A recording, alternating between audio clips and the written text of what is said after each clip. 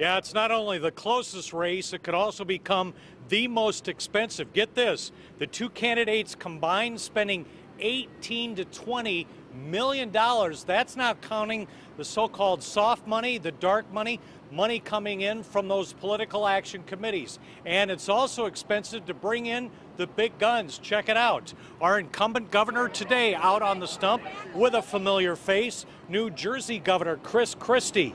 They're making the rounds throughout Metro Detroit as well as outstate, touting Rick Snyder's record on the economy, Detroit's turnaround, and his four-year term. It is a virtual dead heat, this race for governor. That includes the Democratic candidate Mark Schauer. He's on a bus tour around the state as well. Remember, President Obama came into Detroit this weekend to campaign for him and the other Democrats. He says he supports working families and repealing the tax on retiree pensions.